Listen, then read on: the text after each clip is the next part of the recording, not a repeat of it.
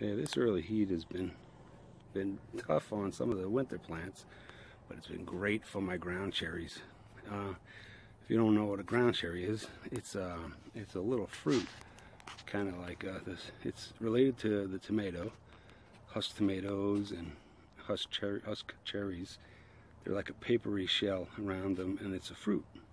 And they've been around. They're indigenous to the United States, so they've been around since the Pilgrims came. Let me show you what happened. I was looking around, goofing around on one of my gardens that I was just letting rest this year. And let me show you what I found growing wild.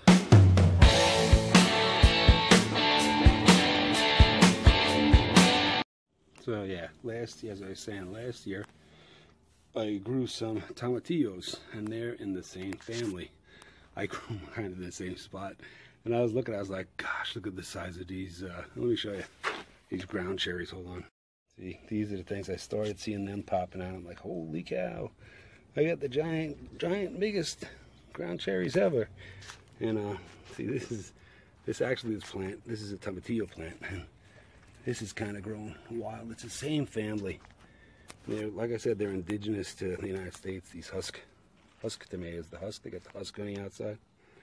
And see, here's a cherry tomato, and that's a ground cherry, same size almost.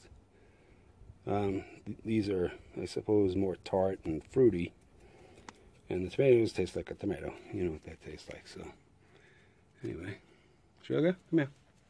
This is my dog, Sugar. Say hello, Sugar. She's a little hot. Okay, anyway, that's what I got going on today in the garden. All right, I'll see you next week. Bye now.